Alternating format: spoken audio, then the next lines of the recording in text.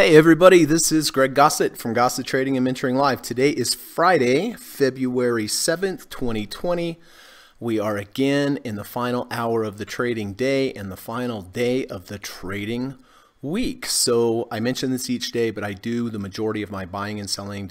I make the majority of my buying and selling decisions at the end of the day, right near the close of the market. And the reason that I do this is during the daytime, you have the algorithms, you have the day traders, they're battling it out. I consider it noise. I don't consider it as valid prices as the end of the day prices, because at the end of the day, you have the large financial institutions come in with size and they take control of the pricing away from the intraday crowd and move it to what, in my opinion, is the most valid price at the end of the day, because they have the most technology, they have the most money, they have the best research, and they come in, make their decisions. And I want to make the majority of my buying and selling decisions kind of on their coattails. That being said, I do occasionally, especially this week, I have made some intraday trades because there's been some good setups. And also, I thought it might be helpful to maybe have you see some of these trades play out in real time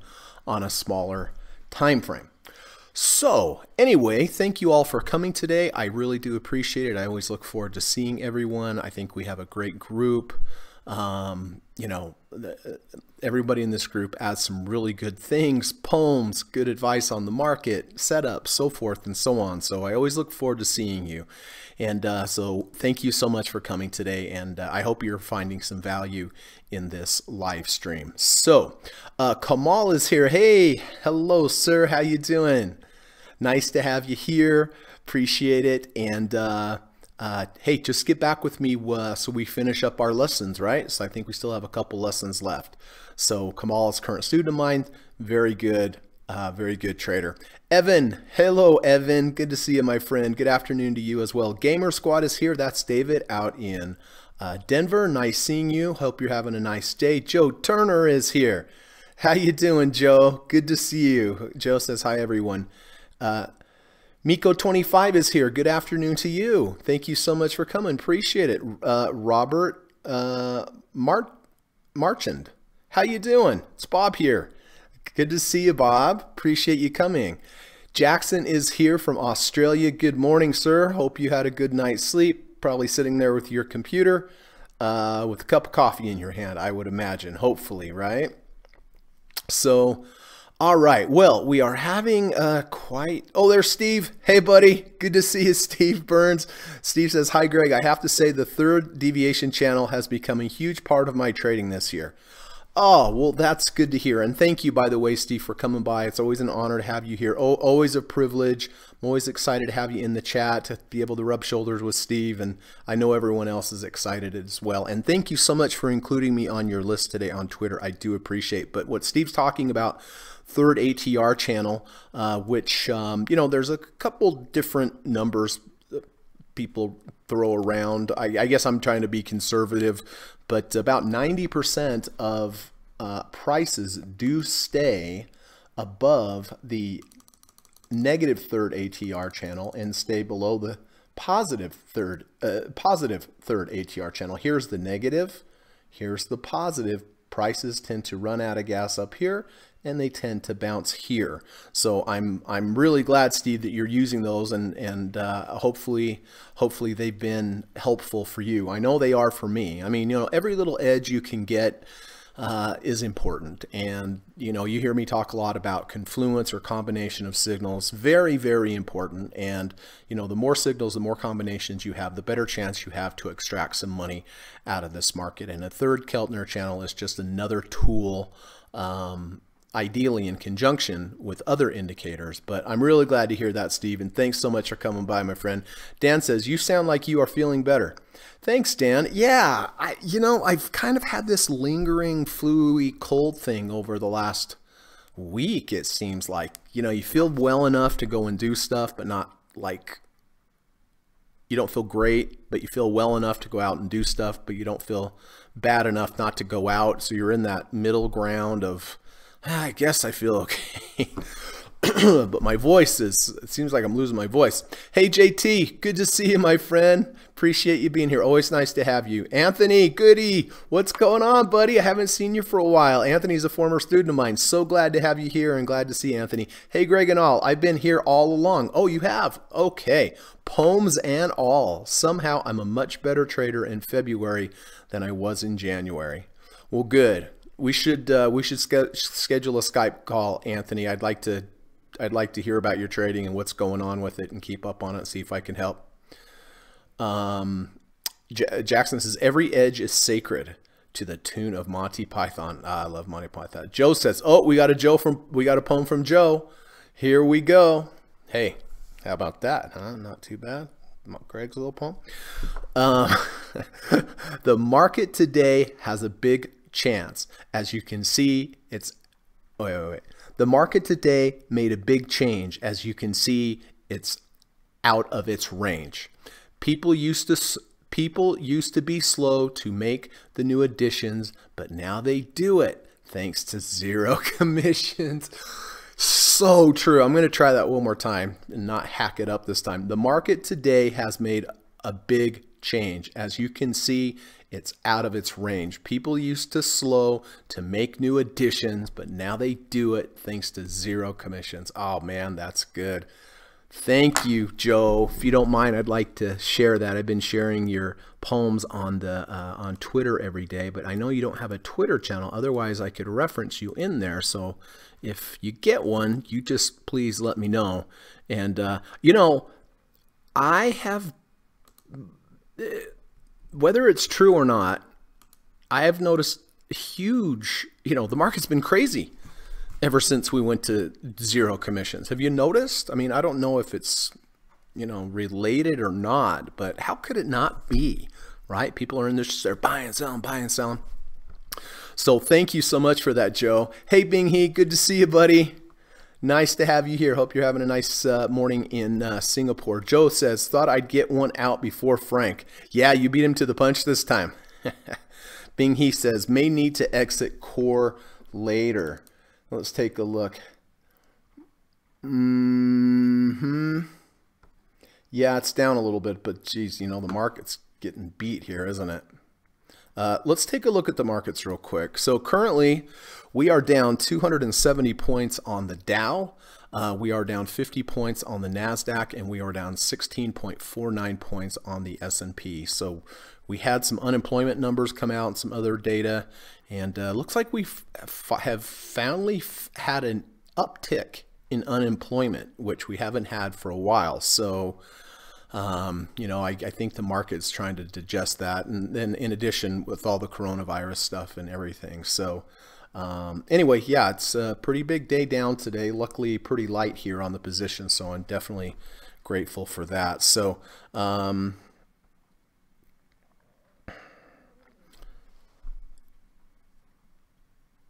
you'll have to write one about Australia, as we still have commissions technically. Oh, that's true. That's true.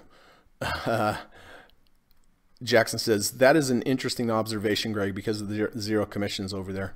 I'm sure it has an effect. I'm sure it has an effect. You know, back in the 70s when it cost $50 to get in and out of a trade, you would see longer, more sustained, even flowed uptrends.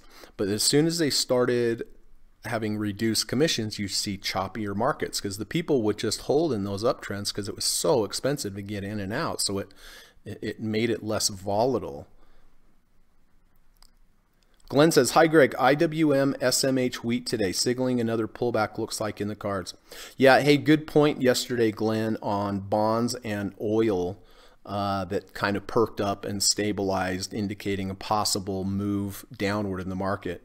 Really good observation, Glenn. Thank you. Frank says, oh, here we go. Hey, buddy. Good to see you. Frank says, buying into earnings is like playing with a matchstick. Buying into earnings is like playing with matchsticks a-burnin'. If it's action you're yearning, this is one sure way of learning that a trade turn into a gambling will always leave you scrambling. Buying into earnings is like playing with matchsticks a-burnin'. If it's action you're yearning, this is one sure way of learning that a trade turn into gambling will always leave you scrambling. Bravo, Frank. Bravo. So true. Great, great, great poems from both of you, and spot on and completely on point. Really great. So, okay, I feel myself running out of time already. Real quick, this is the plan for today. First of all, we're going to run the U.S. legal disclaimer. We're going to come back. We're going to take a look at my current positions. We're going to talk about when I bought them, why I bought them, and how I'm going to manage them moving forward. After that, we're going to do a few minutes on trader psychology. I like to touch on this each day because managing your emotions, having discipline is the most important skill that you can learn in trading. It's important to learn how to trade the technicals. I completely understand that, and you do need that to be able to look at support and resistance and build yourself a plan. But if you cannot follow your plan, it really doesn't matter how good of a chartist or a plan maker you are, right? So please, everybody, this is why I discuss it all the time and beat you guys over the head with it, but it's so important. If you find yourself not following your plan, you have to make some adjustments. You have to work on that skill. Spend some time, self-observation, deep meditation, isolation tank, I don't know, right? But whatever it takes, spend less time on your charting and more time on yourself if you find yourself not following your plan. So I like to touch on this each day, and hopefully you guys will ingest it and internalize it. After that, we're going to go through my watch list, each stock one by one. We're going to look for 3 different things. First thing, I look for a combination or a confluence of indicators, right? I look at indicators like MACD and RSI and moving averages and ATR channels. I look at these as groups of buyers, and to really improve your chances of having a profitable trade, you can do that by being in the company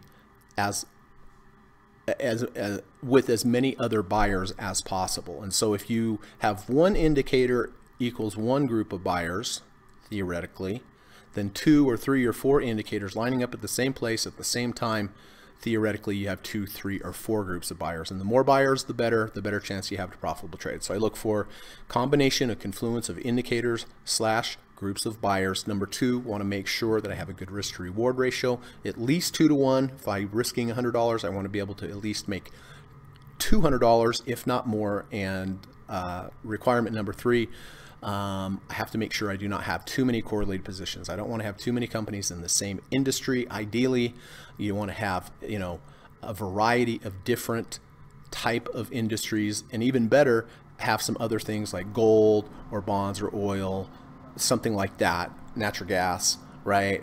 That diversifies you even more. So going to go through, look for those 3 requirements. If I find something at the end of the day, I will go ahead, place the trade near the close. After the close, if you have any questions, please let me know. Put it in the chat. If you would like me to take a look at any stock symbols, I'm very, very happy to do that, give you my humble opinion. If you'd like me to look at a stock before the close of the day and you think it would be important for the group and it's time sensitive, please put an asterisk by it, or a star, or a peace sign, or a fist bump. I don't care, just something so I know it's time sensitive, and I'll do my very best to get to it before the close of the market. All right, and that's that. So hang tight. I'm going to run the U.S. legal disclaimer, take a breather here, and I'll be back in about 40 seconds. This video or live broadcast, like all instructional materials produced by Gossett Trading and Mentoring LLC, is created and published for informational and educational purposes only. Please carefully read and/or listen to the U.S. government required disclaimer before watching this video or live stream broadcast. The video link and disclaimer text are located in the description section of this video or live broadcast, here and here. Thank you so much.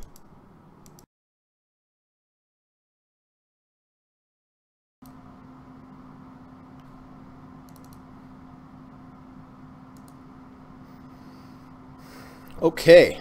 Hey, Zach is here. Good to see you, buddy. Joe Turner said, Australians had a fire which put them in a very risky position. They could donate money to the country if they had no commission. Oh, wow. Wow. Kind of snuck that one in the back there, Joe. Really good. There you go, Jackson. One specifically for you. That's great. Jackson says, just wondering, where did zero commissions hit the U.S. market last year? Does anyone remember? I feel like it was in the fall. Okay, well, let's get to it. First position of the day is the SPY. In case we have some new viewers, I do want to quickly go over this, let everybody know that I do buy the SPY every single day at the close. I sell it first thing in the morning. This is based upon a long-term backtest study from Liz Ann Saunders at Bespoke Invest. This backtested study is from 1993. Two options. First option they tested was buying the SPY at the open each day and selling it at the close each day, every day since 1993. Buy the open, sell the close, buy the open, sell the close. If you would have used this approach, you'd actually return a negative 13.9% return for all your troubles. However, if you use the second approach, which is what I use, buy the SPY at the close each day, sell the next morning. So instead of buying at the open, selling the close, you buy the close, sell the next morning. If you'd have used this approach every day since 1993, you'd have returned 634.2% return. Past performance, no guarantee of future results. We do not know if this is going to work in the future, but it has worked fabulously in the past, and I would rather allocate money towards something that has a good track record compared to something that doesn't. I love this chart. It shows you if you have an edge over time what your equity curve can look like. Doesn't mean it goes straight up. There's ups and downs and ups and downs and ups and downs and ups. But you know, the important takeaway there is that you position size correctly so that, you know, if you start here, you don't lose way too much money and get disgruntled with it, right? So I use a 10% position size. So that being said, I did buy SPY yesterday right here at 333.98 at the close, and I sold it this morning at the open for 332.81 for let's see, 332.92, just a little over $1 per share. We've had a great run the last 4 days. Look at this: buy the open, sell the close, buy the open, sell the close, buy the open, sell the close, buy the open, sell the close. So I've been using this since February 26, 2018. It's been very profitable. The beginning of 2020 was a little rocky, but yesterday, a couple days ago, pulled me into the profit so far. So it was a great profit in 2019, and it's been profitable in 2020. So I'm going to continue using this. Did have a small loss today, overnight, but I will be buying this again at the close of the day. UNG. All right, I did buy UNG back here on the 4th of this February. Had a confluence of signals here. Had a V2. Here's day 1, day 2, day 3. Day 2 washes out day 1, day 3 closes above day 1. That's one signal. We had a false breakout to the downside. This bar went lower than here, back up. We went under 30, over 30. We went under the negative third ATR channel, over the third ATR channel. So had a nice confluence of signals. Next day it gapped down but reversed back up. Next day it gapped down, reversed back up. I did hit one profit target there yesterday, and today I did hit another profit target today. Net on this trade, I am down slightly. I bought it at 14.68. It's at 14.49, but I have taken partial profits up here. This is why I do like to phase out, because once it goes a certain amount of distance in the direction that I want it to, I phase out of a percentage of my shares, so I can lock in partial profits at profitable levels. But if it turns around and goes down, then I've already locked some of the profits up here, and I've mitigated the loss if it goes down. So anyway, we do have here the fake out bar. A couple days ago we had the high. We went up higher yesterday, closed below. That's what painted the bar. Today, we did go over that high, which is positive, but being back down underneath it, not so positive. But I am going to stick with this trade. So I still do like it. I like MACD's positive. I have taken a little profit off here, but it was nicely up earlier today, unfortunately, but gave some back.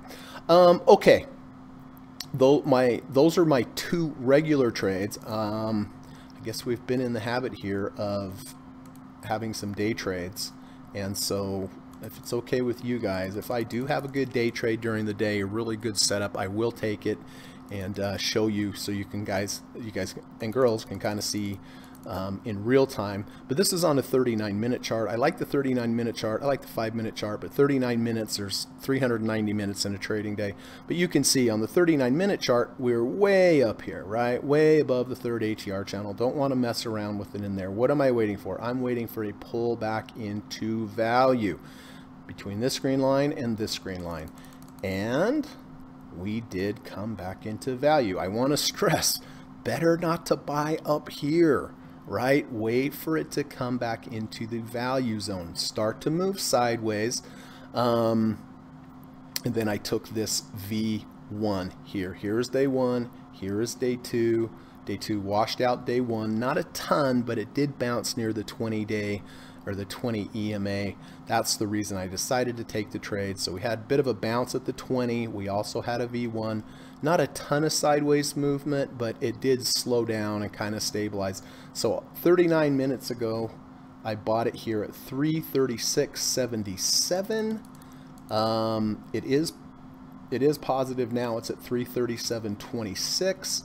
I have 3 profit targets here. 1, 2, 3. Don't know if we're going to hit those. I am going to get out of this at the end of the day regardless. This little line up here, this is 1 ATR above my entry. So if it gets up to, if it moves larger than 1 ATR from my entry, then I'll start using some type of trailing stop. So not a lot of time left in the day here. I don't imagine we're even going to get it up into this range, but we'll just see how it goes. But this is a return to value trade, had some sideways movement. It's kind of bounced near the 20 with the V1, but so far we're up, so I'm happy with that. Okay. Oh, thanks, Joe. Yeah, I felt like it was in the fall, sometime like that. Hey, John, good to see you. I think someone has asked about JO a few months ago. Perhaps time for another look? Oh, sure. I can't remember what JO was. Oh, coffee?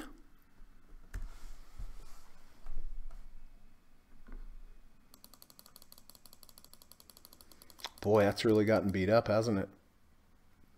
So down, down, down, down, down, down, down, still under the 30 RSI. It crossed under the 30 over here. It's been under this 30 a long time, which is concerning. Anytime you can close under the 30 for a long time or close over the 70 for a long time, things are really strong, either to the upside or the downside.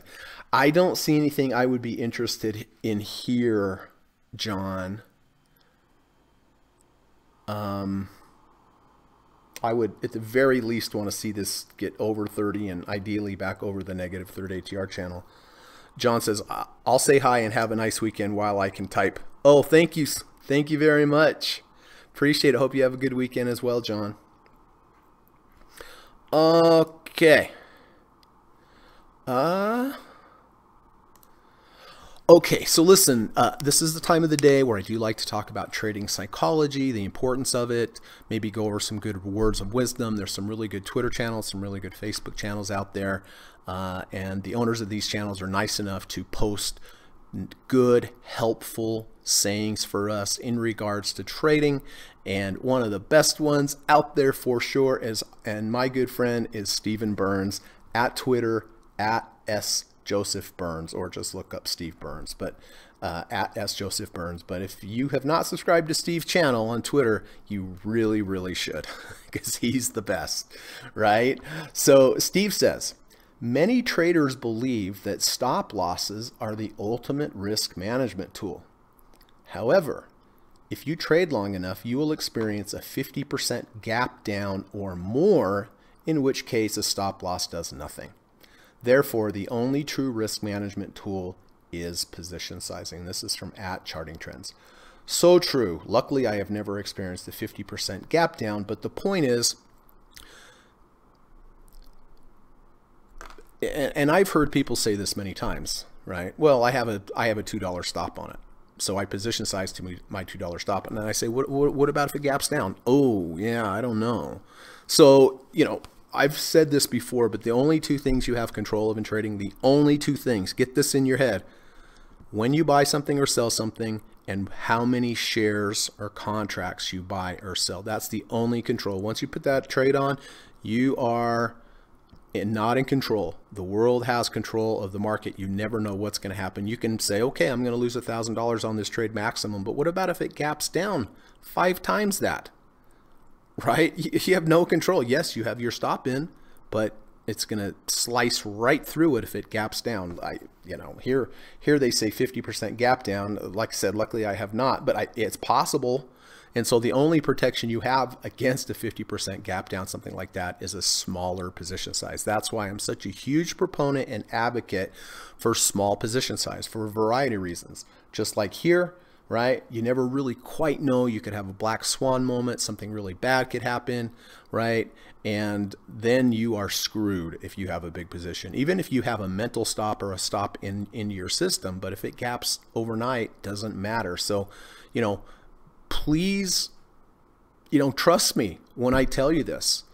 Position size conservatively. You never know what's going to happen. Please take the long view on trading. The only way you're going to take the long view on trading is if you're staying in the game. The only way to stay in the game is to position size correctly. So if you do have a big monster gap down, it's not going to hurt you that much. So again, therefore, the only true risk management tool is position sizing. So thank you so much, Steve. That was really good. Listen, I did see one other thing I wanted to point out to you quickly. This is from on Facebook, New Traders, Rich Traders. This is a really good group in Facebook. Steve's in there, Tom Basso's in there, some really good people. And Tony Stark has some great posts. I wish I could, I wish they had a Twitter channel so I could kind of credit them with the post, but I wanted to show you something here. Supply zone, where emotional buyers meet technical sellers. Does that make sense? Demand zone, where emotional sellers meet technical buyers. Okay, I'm a technical seller, I'm a technical buyer. Where emotional buyers meet technical sellers. That's why you never see me buying up above the 1, 2, 3 ATR channel, because up there are emotional buyers. If I had the stock, I would be selling in that area because I'm a technical seller. And demand zone, where emotional sellers meet technical buyers, right? Just like IBB had that nice under 30, over 30 that Steve had. Those were emotional sellers down at support, and Steve is a technical buyer. So, when I talk about charts, when I talk about, I don't want to buy over the 3rd ATR channel, and I look to buy under. So I'm looking to sell to emotional buyers up here, and I'm looking to buy from emotional sellers down there. And I've mentioned this before, but I've studied with Dr. Alexander Elder one-on-one, and he said, Greg, do you know what your role is as a trader? And I said, what? And he says, your role is to buy shares from emotional buyers, emotional sellers, essentially. When they just want to get out, they're manic, depressive, they want to get out, your job is to buy it from them. And when things are going great, everyone's euphoric, and they want to buy, sell it, right? So again, where a supply zone is where emotional buyers meet technical sellers. People get emotional, they want to buy up here. That's when I want to be selling. People get emotional, they want to just dump their stock down here. And that's where I want to be buying. So anyway, I hope that helped. I saw that and then I was like, that's good stuff. That is really good stuff. How's our BA trade doing? Okay. So we bought it here, 336.77. So we're up. We're up dinner at least, right? Nothing wrong with that. Okay. Oh, let's take a look real quick at some of your positions here. So Evan had a nice trade back here on the 4th, moved up nicely, did reject the 200-day yesterday. That concerned me a little bit, and it looks like we may be closing below the previous day's low. It's going to be close. So Evan, let me know what you're doing with this trade so I can keep it on the board or take it off. And then Bing He, yeah, this one's not looking too hot, Bing He, but you let me know if there's any changes on this at the end of the day. But that's it. Yesterday, a lot of you got out of your great positions. Let's see, Evan got out of some, Bing He got out of some, Aman Solo got out of some, And so what a good day to get out yesterday, right? On some of those technical reversals and things like that. So I think we're all kind of sitting in cash here. I mean, I'm not in cash. I have a little UNG right now, and I have that day trade on Boeing, but that is all that I have. Boy, look at Apple. Holy smokes. Okay, well we'll take a look there. Andrea, hey, good to see you. Andrea and I had a nice Skype call last night and got to know a little bit more about each other. And I did get your message, Andrea, so I am really looking forward to working with you. So I'll send you an email and we'll work on the time and date when we're going to get started on the lessons. But I'm excited to work with you, Andrea. I really am. Hi, everyone. Yes, I've had my eyes on JO for a while now as well. Merritt, what's going on, buddy? I was wondering where you've been. I hope you're doing well. It's really nice to see you. Thank you. Thank you. Jackson says, Greg, Steve, for these words of wisdom and experience. You are welcome. Merritt, Colbury is a Forex trader in UK, and this supply and demand is very much applicable to Forex trading. Yeah, I agree. I mean, I would take it a step further and say kind of it's applicable to almost all type of trading. But great to see you, Murat. Any trades, any good trades you've had lately, or what's been going on? Evan, getting out of WBA, staying in SYY. Oh, why don't I have SYY up here?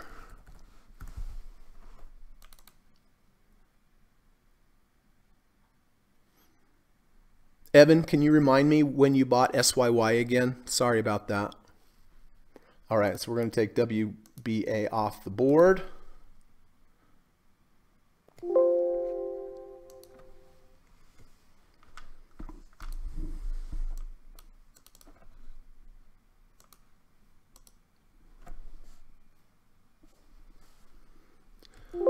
All right, Greg, get it together, please. Come on. All right. Okay, so you bought at the close yesterday. Nice. Nothing wrong with the little green there today, right?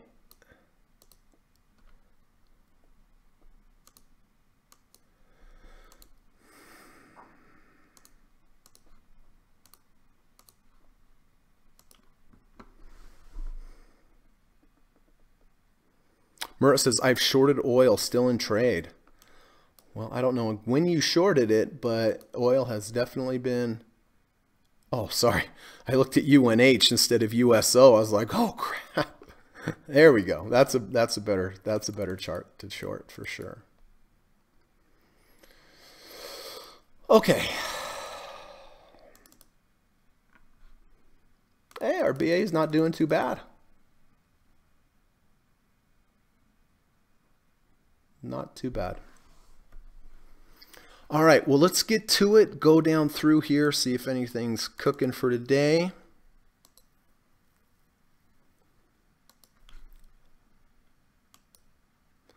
Apple, boy. My friend who sold the 50 calls on Apple, good day for him today because they expire and they're going to expire completely worthless, but he sold calls, so that's what he wanted. So yeah, he made a lot of money on that. He actually sold calls and sold puts on this, sold calls above, sold puts below, so he brought them both in today. So fantastic, congratulations.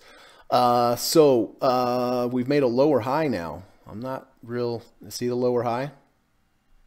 That's not so great, but anyway, we'll see if it can settle down in here and do something, but definitely nothing on Apple today. Adobe, waiting for a pullback into the value zone. Amazon, I think, is up today. Yeah, look at that, up 1.2%. That's pretty strong for Amazon. But again, just like the little graphic I showed you, emotional buyers, emotional sellers. I don't want to buy up here. I want to be selling up here. Who knows? This could go racing off. You never know, right? Depends on your time frame. You might look at it a year later and this would have been a good price. But for me to get interested, I would need to pull back into value. Boeing. I do want to point out one more thing on Boeing, why I took this trade. We had the huge bar up yesterday on a lot of volume.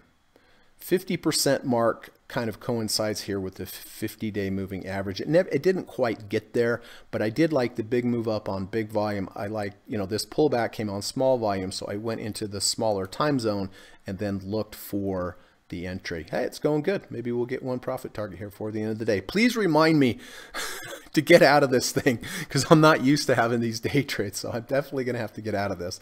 But so far, so good. So far, so good. But as far as an actual day, actual regular trade, I would need this to pull back into the value zone. Berkshire Hathaway back down into the value zone. If we could get some sideways movement, that's what I'd be looking for. Beyond Meat, good example of being above the value zone, in the value zone. We did have some sideways movement, and it did, you know, right? Better than to buy up here, better to buy back into value and sell overvalued. But I didn't have a trigger here on Beyond Meat. Caterpillar, nothing there today. This was a valid signal under over. I didn't take it here because we had stayed under the 30-day moving average, moved up, and now it's back down. See the big V formations? I don't like buying these big V formations because I mention this all the time. The people that buy here, once it starts going up and they were fortunate enough to buy there, now it's moving up, now it's moving up. At the first sign of weakness, the people that bought here are going to sell it, and that is what's going to move it back down. It would be fantastic if we could get this to go under the 30 ATR channel, under the 200, and then back over, giving us a higher low and then a V1. Then if we move back up, it's easier because we don't have to worry about these people selling into us. These people bought here, sold here. So if it moves back up, there's less resistance and fewer sellers to compete with. So I would, you know, I've mentioned this. If you see something that hasn't happened yet in the future, mark it, right? Mark it and go, man, you know, if this gets back down there in a few days or next week and has a V1, V2, that would be an excellent place to buy, but nothing on Caterpillar today. Dow Jones, pull back in, it is back in the value zone, but I need some sideways movement. Walt Disney, nothing really going on Walt there. Etsy, larger than 1 ATR bar coming into the value zone, very likely it will go down and test this -1 ATR in my experience. Not for sure, right? I mean, we do have a V1 today, but in day one's bar is small, but we closed above the 1 ATR channel, not really much sideways movement, so nothing for me there. Facebook, nothing. Gold, looking for a 5 EMA to cross under the 20 EMA and then back over, or some sideways movement and look for a V1 or V2. Google up today, interesting. Need to pull back into value, like with a lot of things. Goldman Sachs. Okay, so look at this, guys and girls. Looks like we have a cross under the 5 EMA crossing under the 20. Now, does that mean buy it? No, but if they cross under, then the next crossover of the 520 EMA would be a legitimate signal. I didn't take this last one, but look at this. The 5 EMA was under the 20, back over, and look at this beautiful trade that crossover provided. Right? If you would have traded it mechanically. If you'd been trading it mechanically, you would have been getting out today if you traded 100% mechanically. So maybe Goldman Sachs something next week. Home Depot, need to pull back into value. IBB, down a little bit. This is the trade I was talking about with Steve. Went under the 30, over the 30 RSI, under the 3rd ATR channel, over the 3rd ATR channel. So he bought this from emotional sellers and he sold it up here to emotional buyers. And listen, if you use these channels, like I'm not going to buy over the 1 ATR channel or I'm not going to buy over the 2 ATR channel, then you won't be an emotional seller, a buyer, right? Buy down here, sure, but not buy up, not generally buy up here. Buy down here from emotional sellers, sell up here to emotional buyers. Intel, need to pull back into value. Russell 2000, we just talked about that a minute ago. great back-tested approach. Look, the 10 SMA did close under the 50 SMA. It is. So going forward, once it crosses back over, I'll definitely buy it because it's a great risk to reward ratio. It has a good back-tested approach, and I like where it's at. We're right here in the value zone. I don't like to take crossovers above the second ATR, but I love to take them right here in the value zone. So in the coming, you know, these are a little bit longer moving averages, so this may take a week or so unless we have a big move. But once that 10 crosses back over the 50, I will be in that trade. Johnson & Johnson moved up nicely, just waiting for a pullback into value. CarMax, nothing on CarMax at the moment. Coca-Cola waiting for a pullback into value. Lockheed Martin, double top with the bearish divergence. Here's our high, here's the length of our green bars. We pull back, we get some red bars. Now we're higher with no green bars. That is bearish. Doesn't mean go ahead and short that, but just the big picture is bearish, but you would need some kind of trigger to get into the trade. MasterCard, okay. So again, just waiting for a pullback into value. Don't want to buy up at these levels. McDonald's, well, okay. Buying up here, usually a mistake. Not always. Sometimes you get some big runs, but better to wait for pullback. Were we above the 1 ATR channel? We were. Are we back in the value zone? We are. Have we moved sidewards yet? No, we haven't. So we need two more things. We need to move sideways. We're in the zone that we want to buy it at, but now we wanted to move sideways and then look for some kind of trigger like V1, V2. Merck, nothing really there. You know, I'd like it to go under the 200, over the 200 with the low RSI reading. Microsoft is up today. Interesting. Need to pull back to value. Netflix, same, pull back into value. Nike, we were under the -1 ATR channel. We rallied into the value zone. Have we had 2 down days? We certainly have. So come Monday, if we could trigger a nice higher low V2 right here back in the value zone, right about here, if it goes up, right? I obviously don't know. What did I do?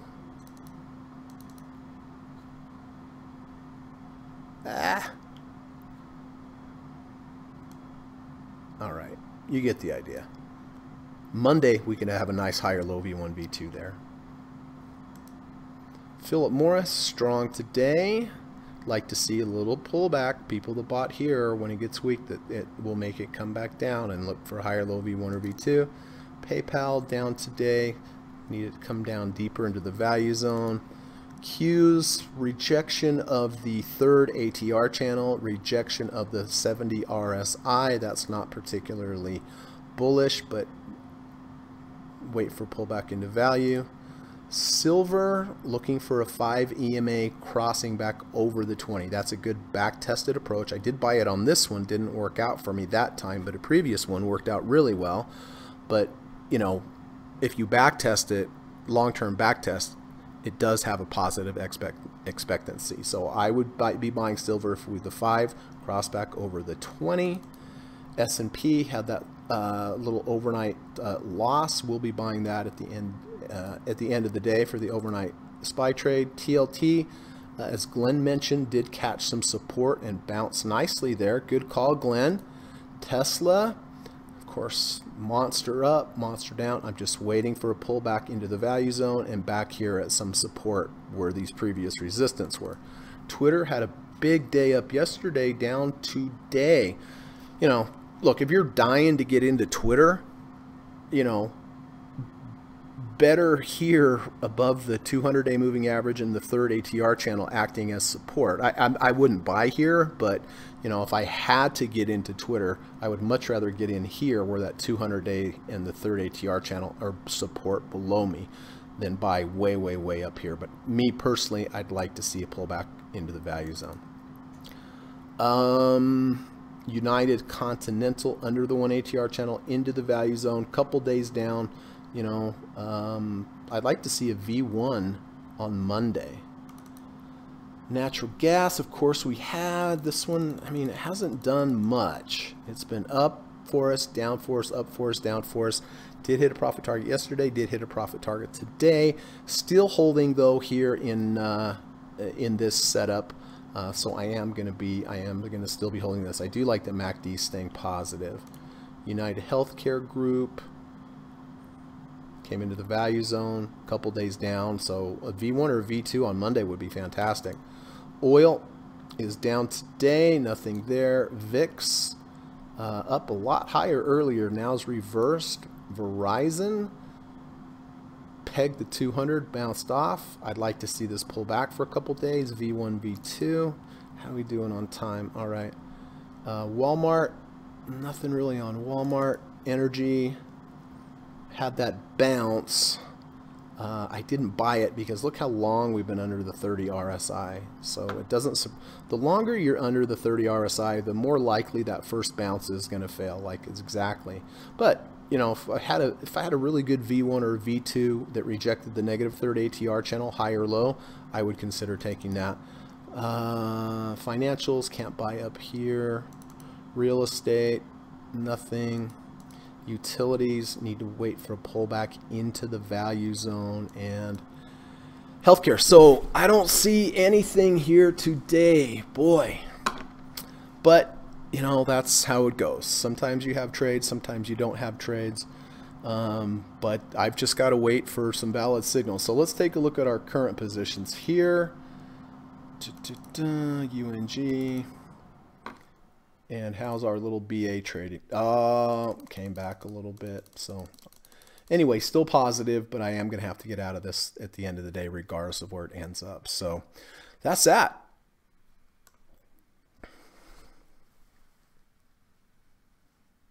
Bing He says, Evan, congrats on SYY. I didn't take the trade as I already had Core, which is in the same food retailing industry. Let's take a look here. Yeah, nice trade. I mean, especially on a down day like that. Murat says, shorted in multiple legs, went aggressive several times and burned my fingers. Oil is combustible.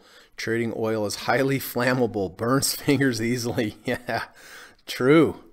True. Be careful, Murat. Zach says, Greg, your 5 and 20 has an X next to the moving average name. Does that mean that anything different than the standard 100? Yeah, so the 200 is a simple moving average. See? You don't see an X, just moving average. The 100 is a simple right here. The 50 here is a simple. Anything that has an X next to it means exponential. So the 5 has an X, 5 exponential, 20 exponential. I have a 50 exponential as well as a 50 simple. Does that make sense? Murrah says, in Forex, it is impossible to know about the volume since the market is not regulated. Usually there are large amounts of transactions occurred with the wicks form into supply and demand zones. Very important. Yes. Hey, Mount Doji, what's going on, my friend? Good to see you. Let's look at AMD.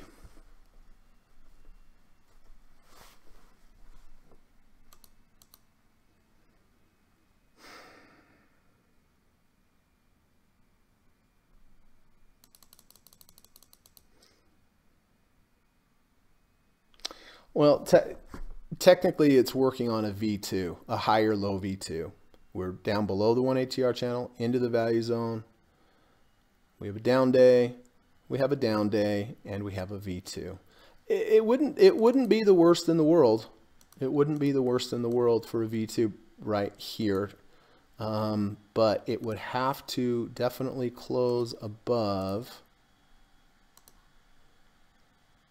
49.84. 49.84. That's 2 days ago's close, right? So to be a valid V2, here's day 1, day 2 does nicely wash out, and day 3 needs to close above day 1's close. So 49.84, and right now it's at 49.82. Nice washout, nice thick washout for sure.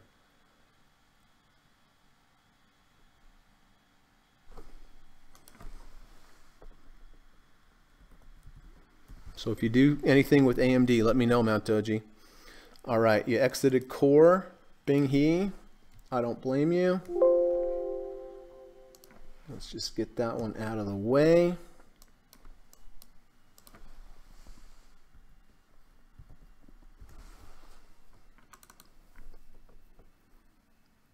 Evan, thoughts on SBUX?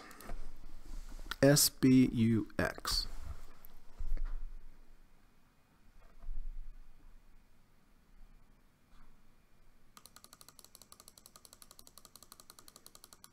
I actually kind of like it. We have a higher low, break under, back over the 200, plus a V1, and it's a higher low. Let's take a look at the weekly.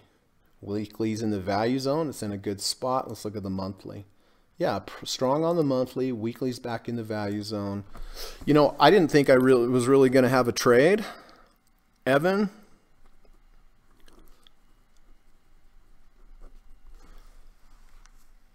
But this does look okay. Because it gives you a good risk to reward ratio, mainly.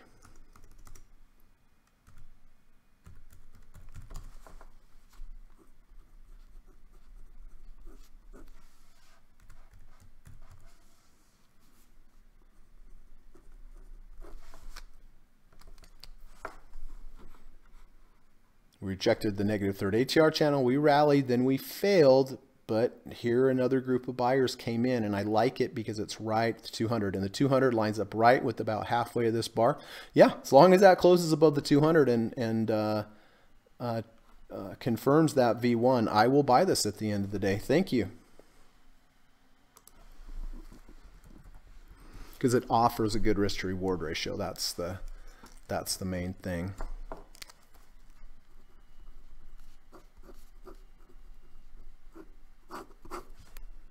Okay, I'm going to watch that one at the end. Hey, Marco, good to see you, my friend.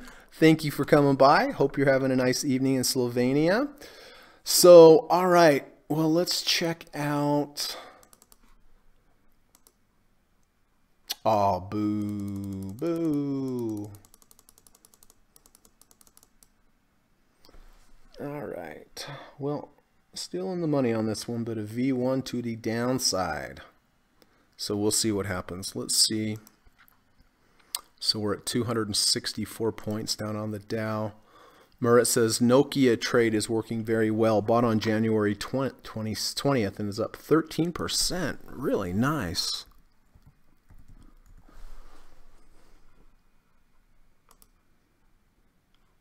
Wow. I'd say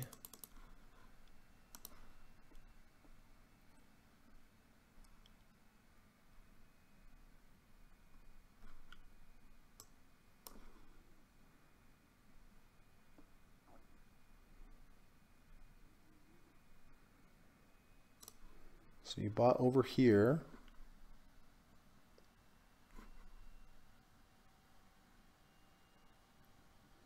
January 20th. Oh, okay. So you had a bit of a drawdown here, but now it's up. Very nice, Murat.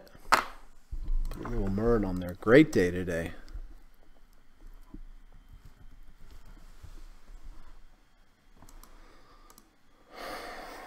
Okay.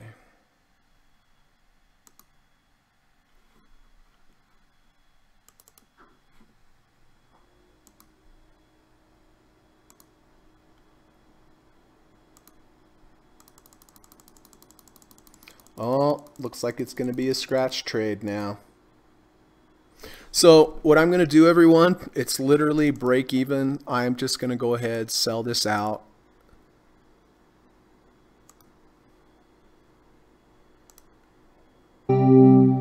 Okay. Well, that was fun. Did have some profit in it for a minute, but it rejected. So, you know, taking a scratch trade or a very, very, very small loss trade is a sign of a mature trader, that you don't have to either make a ton or lose a ton on a trader on a trade. I don't like this V1 to the downside either.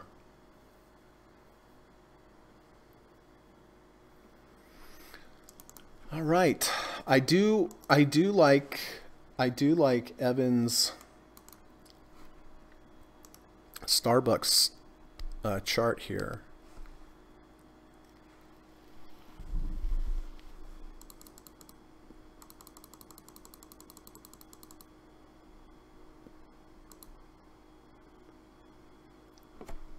Back into the value zone, which is good.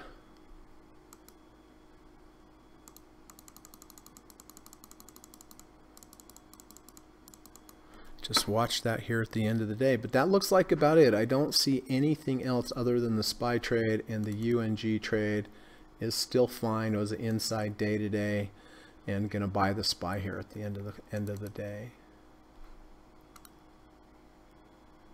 All right.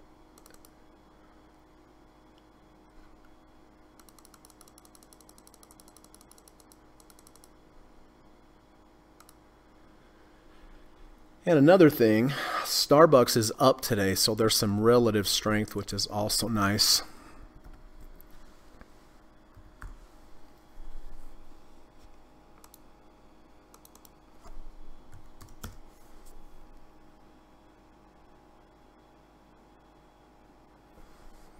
All right, so I'll try to wait pretty close to the end of the day there to see if that still holds. We know we may have a big thrust down here in the last couple minutes. You never know, especially with the weekend.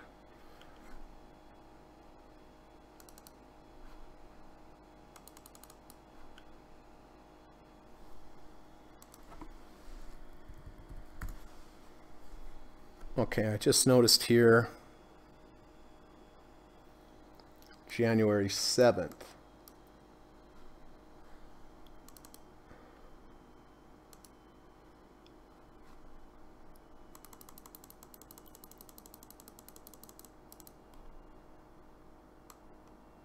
All right, that makes more sense, Murray.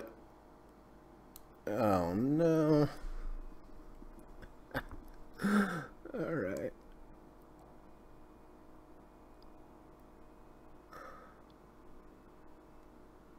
There we go. All right, so we'll be watching that trade then, Murray. That looks good. Very nice. You've had a nice couple days up here.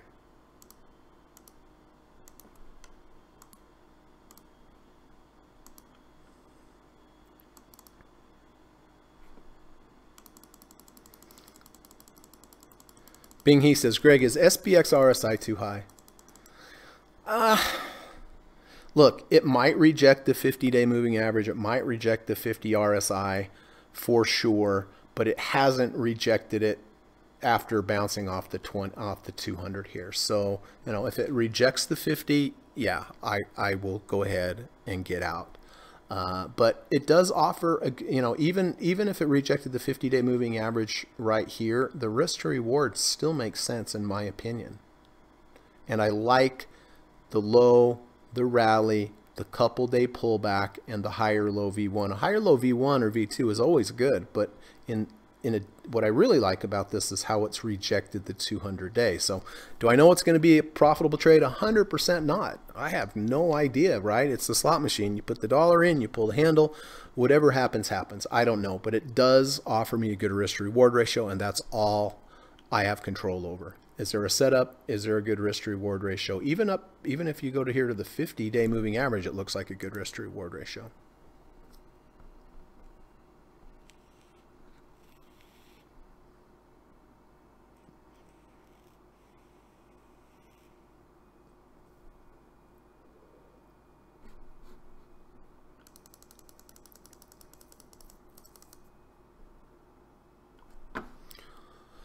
All right, looks like it's going to hang. Well, I'm going to have to buy this right here and right now a couple times.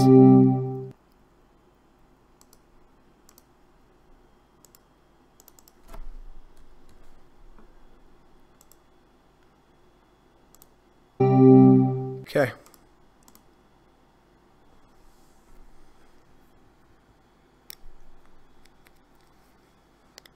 Ooh, SYY is rallying into the close. Good, good. What did Boeing do? Oh, about the same. Okay. So Take that out.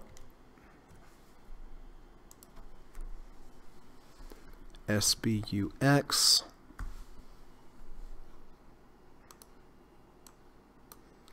And where did we get filled on all, Mr. SBUX? SBUX at 8646 and SPY at 332.20. Okay. So 8646.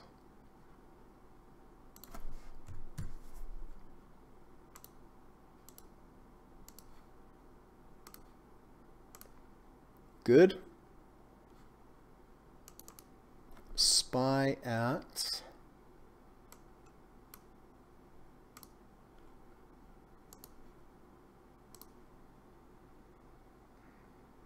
332.20.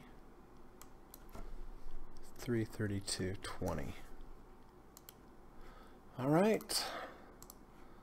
So that's what I have. I have the SPY with the higher low V1 that rejected the 200-day and the 100-day. I like it. I like the risk to reward. SPY, overnight SPY trade. Sell that out Monday morning. And then UNG. Great earlier today. Hit the profit target. Back down, but still holding support. So not a lot of positions. Not a lot of crazy positions. Anything like that, which is fine. That's the way I like it. Especially going into a weekend. SYY really moved up nicely here for Evan at the end of the day. Fantastic. Did Advanced Micro Devices trigger the V2? No, it did not. So we'll get rid of that. And so we have, the only trades I have out here right now are for Evan and Murrett. Okay, so listen, if you have any other questions, please let me know. Just real quickly, do my quick little daily plug. Let everybody know that I do offer private one-on-one coaching and teaching lessons in the evening time via Skype. I love to teach. I've had great result with my students. I do offer a course. It's a one-on-one course. It's over Skype in the evening time. The course, there's 5 sessions to the course. Each session is between 2 and 3 hours. I teach you everything I've learned over the last 24 years as a full-time trader, everything I've learned from all my mentors like Stephen Burns and Dr. Alexander Elder and Carrie Lavorne and Larry Williams, plus all the things that I've developed myself over the years. Basically, the format of the classes are: the first part of the class I teach, second part of the class I ask you questions, have you teach it back to me. We do lots and lots and lots of chart study. So if you're interested, please let me know. You can send me an email. It's in the description of this video. You can also send me a message on Twitter. What I like to do with the prospective student is have a free Skype call just to see if we're a good fit. Just like Andrea and I did last night. We had a nice chat for about an hour. We kind of talked about our trading and different things. I think we're a good fit, and so we're going to go ahead with it. But if you'd like to schedule the free Skype call with me, please let me know. I do have quite a few students here at the moment, so I probably would be a week or so out, maybe even a little bit longer before we could get started. But if you'd like to schedule that Skype call, it's free, and I promise you there's no obligation, but just send me an email or send me a message on Twitter and we'll get it set up. And then if you like today's podcast, if you like this live stream, if you find it helpful, please do me a favor. All I ask is that you hit the thumbs up button before you click on out of here. I would really appreciate that. It does help build the channel, and there's a lot of people out there that need help with trading, and I think they could benefit if they would find this channel. You know, there's no hoopla here, there's no pump and dump and, you know, all these crazy things. I'm just trying to teach you good trading principles, position sizing, psychology, all this kind of stuff, and that's what most traders need. So hit the thumbs up button, and hey, share it on social media maybe too, right? That'd be nice. All right, enough of that. Don Robbins is here. Speaking of former students, what's going on, my friend? Good to see you. I used to date Don's sister. How about that? Do you remember Cooey, my little puppy doggy? That was Don's sister, that let me have her little puppy to raise it for a couple months before she headed off to Hawaii. Good to see you, Don. What's up, Greg? I'm up on my last 3 trades. Fantastic. On your new screens that you showed me. That's pretty sweet. Murat, no, sorry. I bought on January 7th. Okay, I think I already noted that, didn't I? Sorry, when on my end, looking at these chats and stuff coming through, sometimes it's hard to keep track. Yeah, January 7th, I got it there. Evan, taking off early to take my wife out. Have a great weekend and let's go SBUX. Did you take SBUX also, Evan? Or did you leave me to have it by myself? Have a great weekend. Have fun with your wife, for sure. All right, so what is the final tally here? Dow down 277, NASDAQ down 5164, and S&P down 1808. So red day to finish the week up, but anyway, not a whole lot of trading for me in this last week. Not really a ton.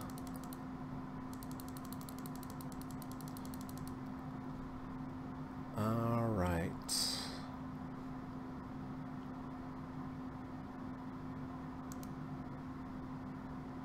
Oh, you did take SBUX. Good. I don't want to be in this by myself, Evan.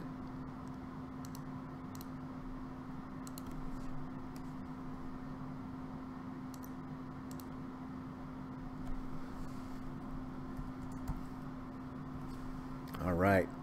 Evan's right there with me. Kamal took it as well. All right.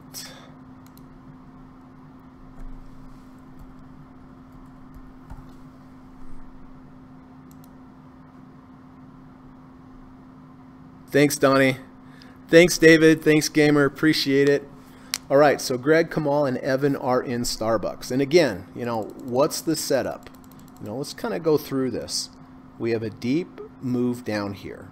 People that were fortunate enough to buy here, they're happy it's going to go up, but they're not in this for the long term. They're in this for the bounce. If it starts to get a little shaky, they're going to get out. That's going to cause selling pressure. That happened here. That happened here. New group of buyers came in today. The people that bought here sold here, so that if it keeps moving up, I don't have to worry about these people selling into me. They did it during here. We also had a V1. Here's day 1, day 2. Day 2 washes out day 1, closes above day 1's close, closed above the 100, closed above the 200. Doesn't mean it's going to go up. No, it doesn't. But there's legitimate support here, a confluence of basically of halfway of this bar. For the V1, the 200's right there above it. So I have legitimate support and a legitimate trigger. So we'll see what happens, right? Doesn't mean it's going to go up, but if I'm wrong, hopefully I'm wrong small.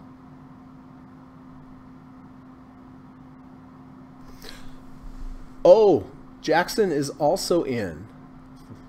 This looks like a group trade at this point.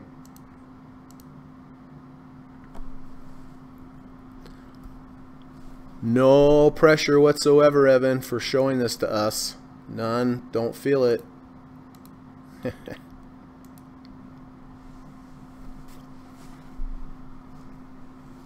Okay.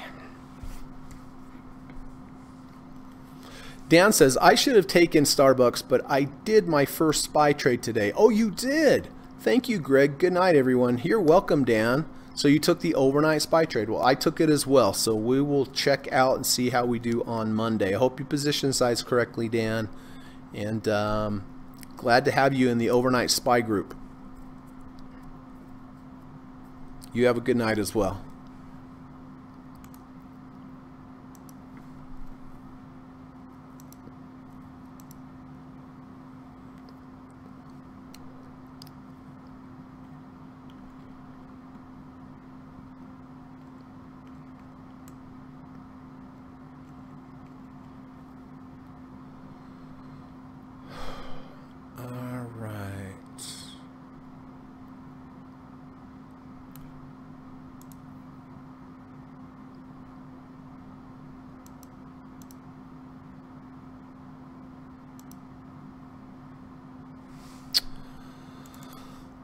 Let's see what happened in after hours here. Apple down a little bit after hours. Starbucks is even. SPY is down a little bit. UNG is even. So nothing really there.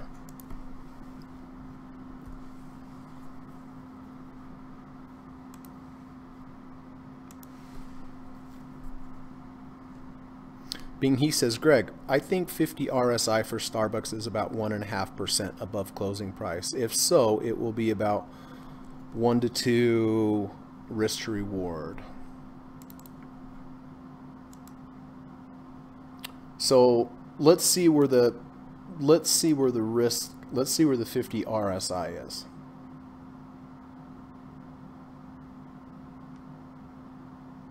For Monday.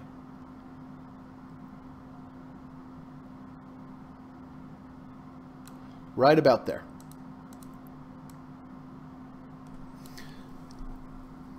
And so what you have a confluence. Well, here's the 50-day moving average, and then the 50 RSI is a little bit above it. So if it rejected the 50-day moving average but didn't touch the 50 RSI, I would still get out of it, right? I would still get out of it. But if it closed above the 50-day moving average but didn't reject the 50 RSI, I would keep it. But if it moved up strong and moved up above the 50 RSI and the 50-day, I would keep it. But yeah, so, you know, let's go with the closer one. The closer one is essentially the 50-day moving average, which is 1.61% up, and our stop at the best would be 0.52. So, you know, theoretical best case scenario, about 0.52 with a gain of 1.57. So close to 3 to 1. Close to 3 to 1. The way that I'm doing it, Bing He. You may have plotted the 50 RSI maybe a little closer, but the 50 RSI for Monday is actually right here at 88.04. So we're at 86.42, right? 86.42, 88.04, 86.46 is our entry in there. Our stop is 86.04. So we're basically risking at the best 40 cents to the downside and making like, you know, $1.40, something like that to the upside. Does that make sense, Bing He?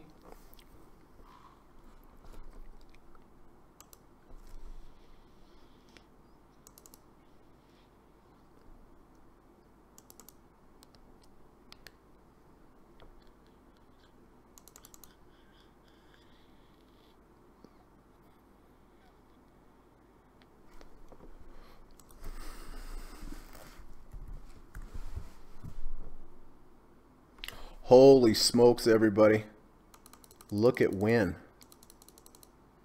Remember, we bought that here, traded it up to here when it rejected the 50. So this is a good example, Bing He, of rejecting the 50. It actually rejected the 50 RSI and the 50-day. I did get out of here. We bought it here, got it out here, went down the next day, went up, and then got clobbered again today. But, you know, I would be looking for Win possibly here, another bounce on the 200-day moving average. Bummer on UNG. That was a bummer because that was up nicely. But like I said, that's one of the reasons I like to phase out, you know, because if it does have a nice thrust up during the day, at least I don't have to give it all back and I can lock some of those profits in.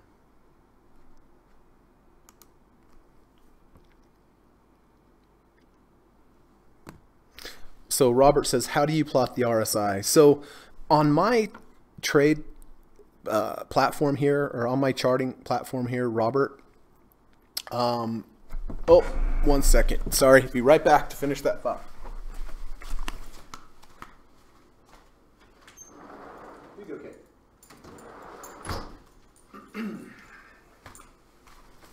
Katie, my dog, was interested in hearing about how you plot the RSI, so she wanted it in as well. So here on Trade Navigator, my charting platform, I have this little tool here called the What If tool, and I can plot the current day or the next day to see where the RSI is going to be at a certain price. So look down here, see where it says 31.89. So Monday, I go to see where is the price going to be at a 50 RSI. And it's going to be on Monday. Oh boy, here we go. Way up here. Right about there. Compared to, you see how today it was up here, but now it's going to be lower. So I just use this tool so I'll be able to tell on Monday, I know the 50 RSI is going to be here. So that helps me with my phasing out and the math formula that I use to phase out. But unfortunately, I've never seen another trading platform other than Trade Navigator right here that has this what if tool. And that's honestly the main reason I use Trade Navigator. One, I've used it for 20 years, and two, I love that tool. But I'm not sure how else you would plot it. I'm sure some smart people with coding and so forth could do it, but I just luckily have the access to that what if tool, Robert. Oh, on Starbucks, okay. So like Jackson, I'm not sure how Jackson does it, Robert, but because he doesn't have Trade Navigator, but he's a super smart guy with computers and coding and stuff. So let's compare notes here and see where the 50 would be. So I have the 50 on Monday at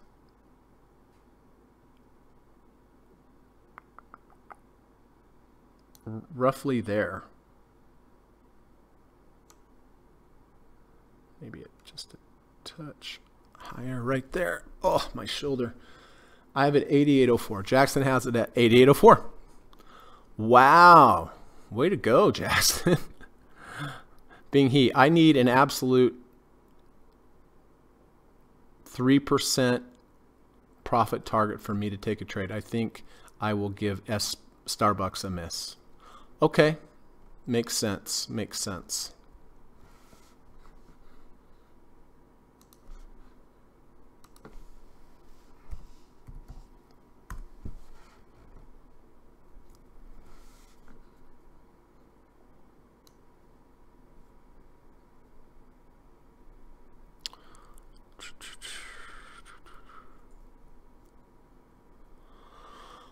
All right. So, if anybody has any other questions for me, please just let me know. Otherwise, I'm going to get out of here, go for a little walk. Up in the mountains, maybe go to the gym, although I kind of hurt my shoulder, so I'm not sure about that. Murat says, just close my oil short. I didn't want to carry a short position over the weekend. There is a very good setup. Send you my chart. Yeah, I just saw that. I'll look at that and reply a little bit later. Thank you, Murat. I always like looking at Murat's setups. Dan says, I did position small. I was a buy and hold index investor for 20 years. Did okay overall, but did sit through some big drawdowns.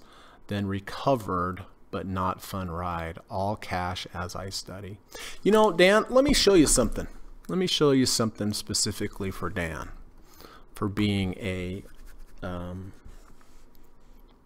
long-term index investor.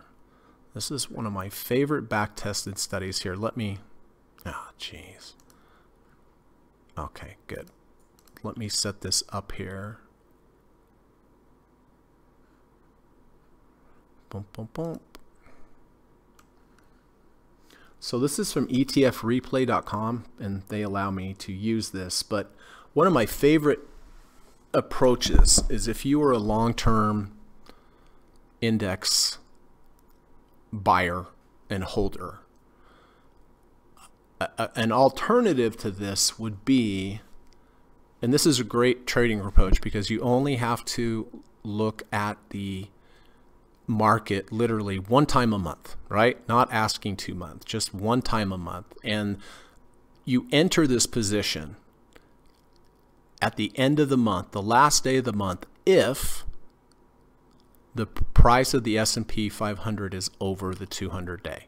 But it had to be underneath it the previous month, right? So it has to be underneath it the previous month, and then you look at the you look the last day of the month and see if it closes above. If it closes above, you buy it. You don't look at your computer or the market till the next month, the last day. If on that last day it's still above the 200, then you keep it.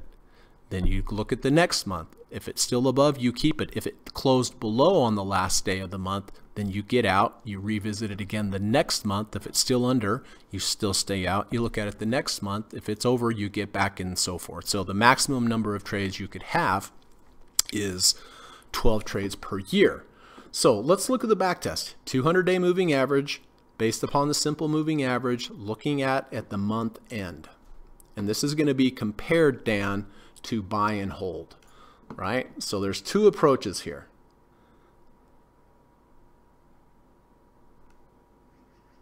Oh, I had the wrong index. Oh, my shoulder. This is based on the SPY, not the Dow. All right, here we go. If you would have used this approach, remember, you only have to look at this thing once a freaking month, right? Using this approach, 439.9% return. During the same time period, buy and hold, only 253.5%. But the big difference, look at the drawdown. Buying and holding during that time, you would have had a 55% drawdown, meaning you would have lost over half of your money from the high. This approach only had a 20% drawdown. So it beat buy and hold by a good third. And the drawdown was only 20% compared to 50%. And it's super easy. People say, I don't have time to trade. I don't wear suspenders and a tie. Pfft, that's all you have to do, right? Look at the market at the end of the month and see, oh, it's still above 200. Okay, I'll keep it. I'll check in next month. Check in next month. If it's still over 200, keep it, so forth and so on.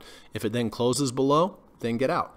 Look at the last trade. The last trade entered on June 28th, 2019, because on the last day of the month, it had closed above the 200-day, and it's still in the trade now, February 6, 2020, with a 15.08% return.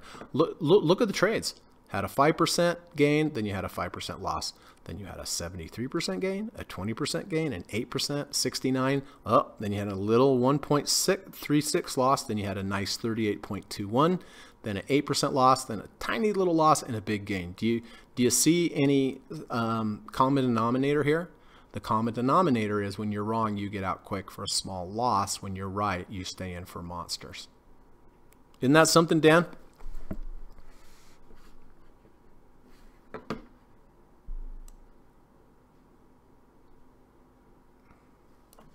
Where it says, I was hoping to hit $50 today to reach middle target, but it turned back from 50.20. My ultimate target is 48.20 in the WTI. We might see a very active market next week. Chart has a lot of footprints. Yeah, and you're short. Well, Murat is a great oil trader, and I always like to look at his charts and look at his setups, and I'm going to look at your setup later, and then maybe Monday, Murat, I'll share it. Dan says, wow, thank you. Yep, you're welcome. All right, everybody. Listen, thank you for coming by. Always nice to see everyone. Please go out and have a nice weekend. Be safe. Enjoy life a little bit. But as always, two things before I let you go. One, please go out, try to do something nice for somebody today. Just a smile or a wave, or hold the door open, give them a bite of your donut. I don't know, something, right? Just something to show that there's a little humanity left in this world, and it may make a big difference in their day, and it's going to be good for you too. And then if you don't mind, on your way out here, if you could hit the thumbs up button, that would really be nice as well. So Jackson says, Greg, thank you again. Do appreciate everything you're doing here. Take it easy on those bench presses with that shoulder. All have a great and safe weekend. You too, Jackson. Nice, really great to have you back in the group, my friend. It's always fun to have Jackson back in here. Mekon25, thanks, Greg. Have a great weekend. You too. Thank you so much. Bing He says, thanks. Thank you. being he. Have a nice day there in Singapore. Marco, have a nice evening, my friend. Good to see you, Murat. Take care, Greg. Have a nice weekend. Thank you, Murat. So, all right. Well, that's a wrap for the week. Hopefully I have my voice back a little bit next week, and should be interesting, you know, having that unemployment tick up a little bit. I know the market doesn't like that. So, you know, that along with the coronavirus and so forth. So let's all be safe out there. Make sure we position sides correctly and be aware of risk, right? Okay. Thanks, everybody. Have a great weekend, and I'll look forward to seeing you next week on Monday during the last hour of the market. Bye-bye. This video or live broadcast, like all instructional materials produced by Gossett Trading and Mentoring LLC, is created and published for informational and educational purposes only. Please carefully read and/or listen to the U.S. government required disclaimer before watching this video or live stream broadcast. The video link and disclaimer text are located in the description section of this video or live broadcast, here and here. Thank you so much. U.S. government required disclaimer. Stock, options, futures, and forex trading is not appropriate for everyone. While there is a potential for large rewards, there is also a substantial risk of loss associated with trading. The material in this video or live broadcast is not geared towards any particular individual or to any particular financial situation and is not intended to meet the particular investment objectives of any viewer. This video or live broadcast, like all instructional materials produced by Gossett Trading and Mentoring LLC, is created and published for informational and educational purposes only.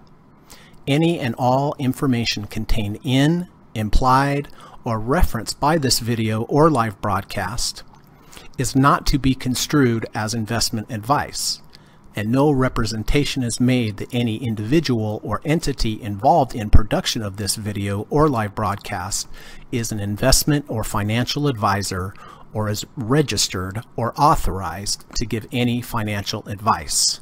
We are publishers and educators only. Therefore, the various producers of this video or live broadcast will not accept liability for any loss or damage of any kind which may arise either directly or indirectly out of the use of any of this material, including any loss of profit. No representation is made that any account or investment will or is likely to achieve the profit or losses demonstrated. We recommend consultation with a licensed and qualified professional before making any investment decision. This video or live broadcast is not to be construed as an offer to buy or sell any security, financial instrument, or financial product of any kind. Notice is hereby given that any individual or entity involved in production of this video or live broadcast or their clients may have an interest in any security, financial instrument, or financial product mentioned or referenced. Any simulated or hypothetical performance result depicted does not represent actual trading and therefore may under or overcompensate for the impact of various market factors such as lack of liquidity. Thank you.